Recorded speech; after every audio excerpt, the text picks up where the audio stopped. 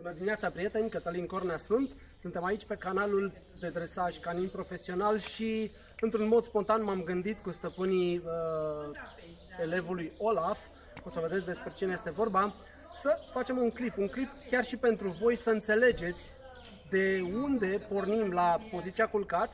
Și aveți acolo un clip cu Dobermanul când am inițiat efectiv poziția aceasta și ce pași trebuie făcuți apoi ca să puteți să vă folosiți de acest cuvânt culcat, de acest control pe care îl resimțiți când îi spuneți culcat în mediul real și sunt distrageri. Și ca să puteți să faceți asta vă lipsește ceva, și anume sugestia din lesă, controlul din lesă, reținerea din lesă. Foarte mulți câini la o reținere din lesă de genul acesta pe care îl veți vedea voi în imaginile care vor urma, se zbat, se agită, se panichează, se trag. E primul reflex pe care îl au. Dar noi îi programăm prin tehnică, folosind de mâncare și de cuvântul cheie pe care deja îl știu că l-au asociat, acest cuvânt culcat, cu recompensa. Îl programăm să accepte poziția culcat și să fie foarte bun prieten cu sugestia tactilă din lesă, care înseamnă culcat. Pentru asta veți vedea etapele puțin câte puțin și, de ce nu, veți vedea cum în decurs de minute putem transfera, pentru că tehnica este bună, exercițiul și eficiența exercițiului va fi resimțită chiar de stăpânii acestui cățeluș, care chiar în momentul de față lucrează prima fază. Pe următoarea o voi iniția eu. Stați aproape și luați aminte că puteți să faceți și voi cu câinii voștri acasă.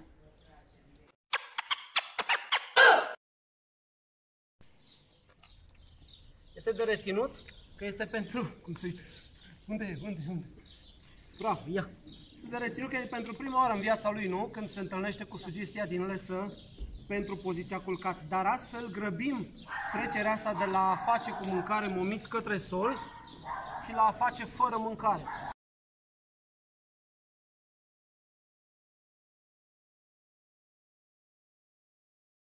Țin ocupat, da? Acum introducem sugestia din lesă. Și primul pas este să-l învăț, el știe, da? Cu mâncarea jos știe. Dar primul pas este să-l învăț în preajma acestui stimul tactil, în loc să se zbată, să facă poziția culcat. Și dacă tot știe să facă cu mâncarea la sol și știe de cuvânt, prima dată îl învăț că tensiunea asta în lesă poate aduce recompensa. Și apoi folosesc cuvântul la cheie, culcat. Vezi, dacă nu face și se ridică, e tensiunea asta. Culcat. Ia. Și pe reacția asta, chiar dacă nu s-a așezat până jos, pe reacția asta, efectiv încurajez cu markerul. Ia. Da? Și apoi mai fac încă o dată, dar îi dau liber, așa. Se agită un pic. Îl aduc din nou. Ia pitic. Yes. Îl aduc din nou. Îl țin ocupat ca să pot să nimeresc piciorul pe lesă și după ce am pus presiunea asta, ridic mâna. El încurcă tensiunea asta în lesă și apoi eu îi dau soluția. Îl las un pic să gândească. Culcat.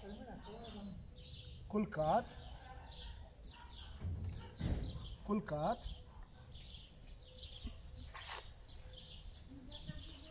Culcat. Ia. Bravo.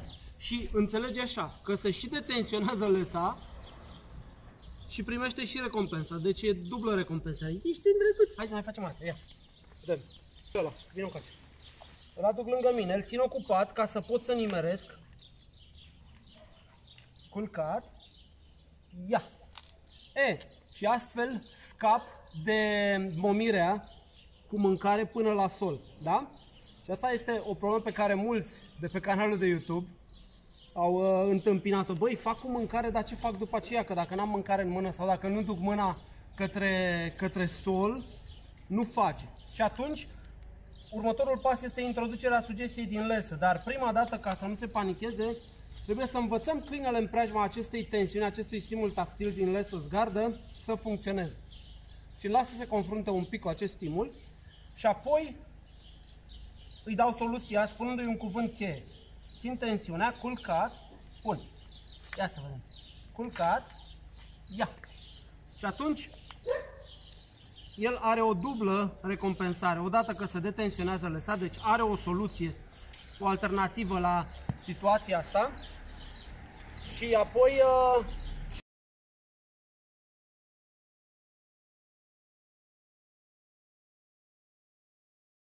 totodată reținerea de lesă în felul acesta, care îl duce către acest comportament alternativ, creează în memoria lui motrică așezarea fără să fie iubitul. Ce curăție face, ai văzut după coșurile de gunoi. Nu-i ca tine așa obișnuit să te duci pe tăcute, să vezi ce-i vorba. Este important să-l lăsăm să ia contact, da? Și să asociem pe cât posibil într-o situație ușor necunoscută pentru el, să asociem vocea cu conotație pozitivă. Ia.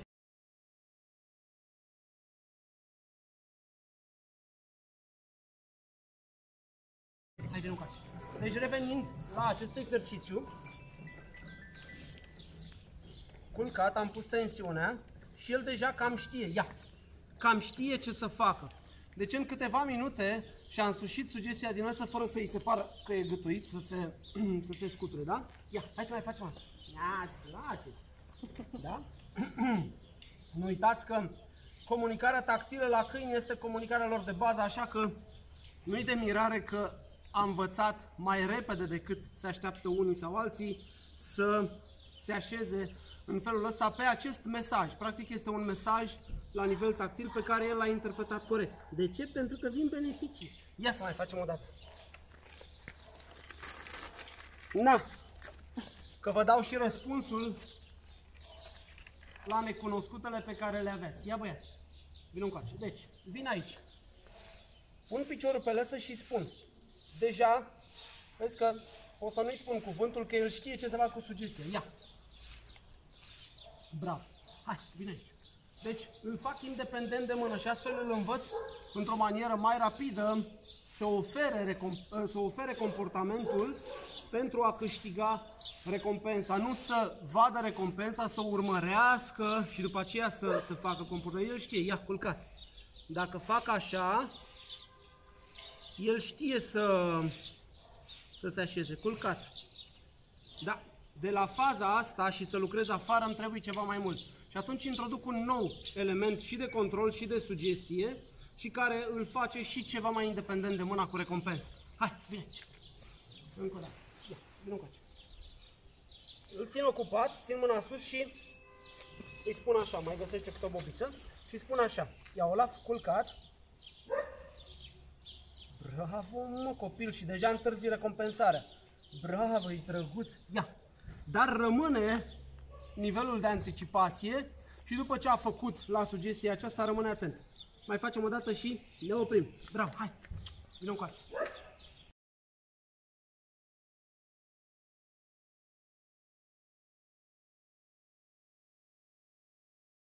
Deci, sunt aici, pot să fac asta și din față. De exemplu, îl țin atent aici, pun piciorul pe lăsă, ia, Olaf, uite aici. Ia, mai dăm eu. Dacă tot ne aflăm aici în soare. Deci îl țin atent, pun piciorul aici și îndepărtez mâna. Și îl aștept un pic să se confrunte cu sugestia și îi spun, culcat.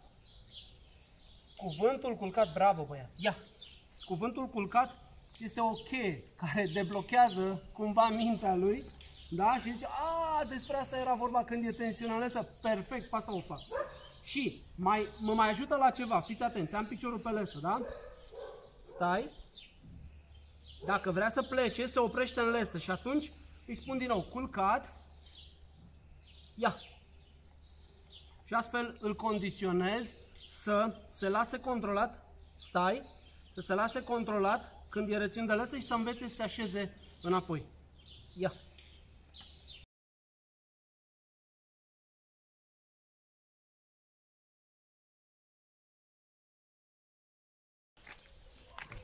Da, vâlină.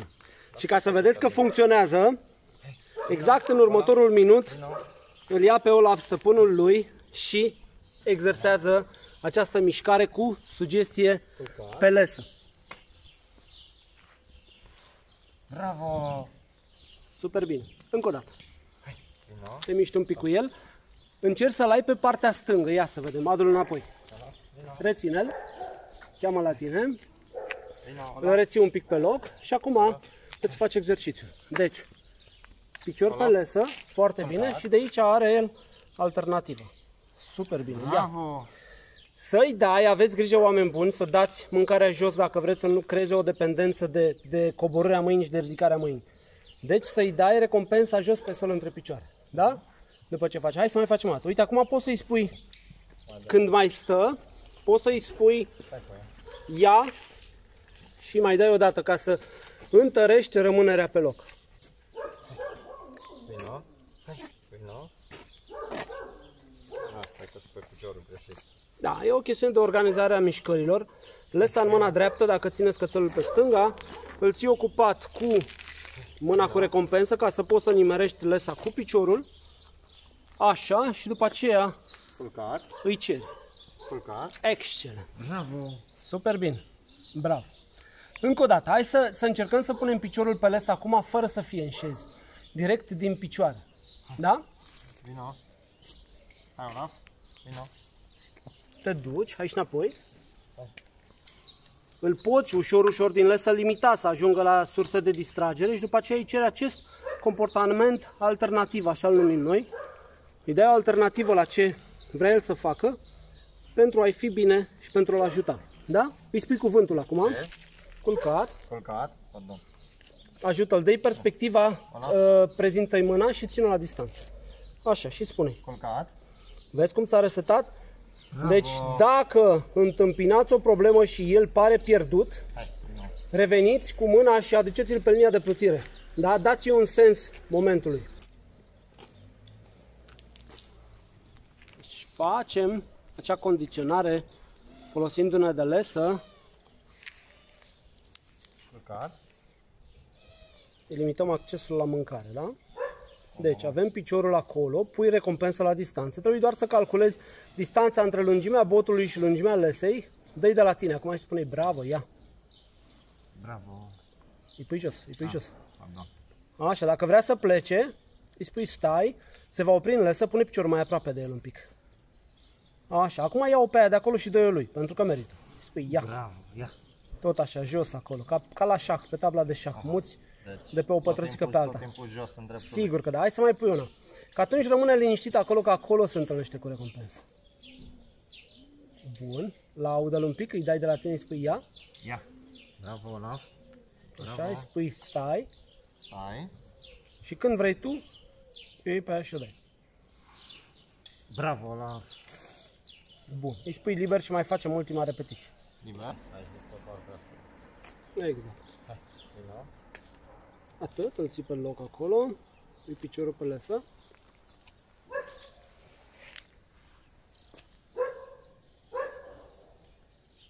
Și acum ea spune bun și următoarea îi spui liber și îl lasă să acceseze, chiar îl inviți acolo. Hai.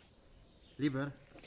Bine așa. Bravo, excelent. bravo, puie, bravo.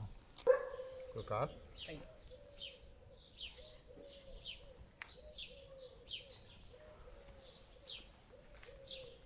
Bună alegerea.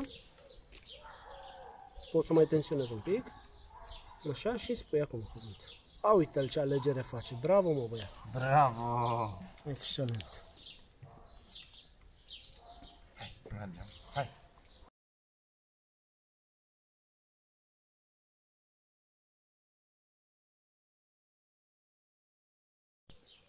E timpul să legăm un pic exact mișcarea de pas cu oprirea în poziția culcat. Deci, timpul de procesare se scurtează un pic. Trebuie să strângi lesa, vezi că nu-i strânsă, a făcut bine, dar lesa trebuia strânsă un pic. Păi ce băiat, bă! Și îl poți trimite. Liber. Puiu. Bravo, puie, bravo. Acum te întorci și continui din nou. Vorbește cu el. Hai, Olaf, vino. Îl ții preocupat, așa, foarte bine. Hai. Vorbești cu el și acum îl întâmpini cu reținerea de lesă, cu picior pe lesă și îl duci direct în culcat, îl aștepți. Ia uite ce băiat bun, bravo, Bravo. mă, super bine, așa. A fost scurt, sper că v-a ajutat foarte mult exemplificarea noastră, a fost spontană, așa, pac, ne-a venit acum ideea. Sunt Cătălin Cornea, duceți-vă acolo un subscribe, lăudați-l pe Olaf că merită și să ne vedem cu bine la următorul clip. Bravo, mă,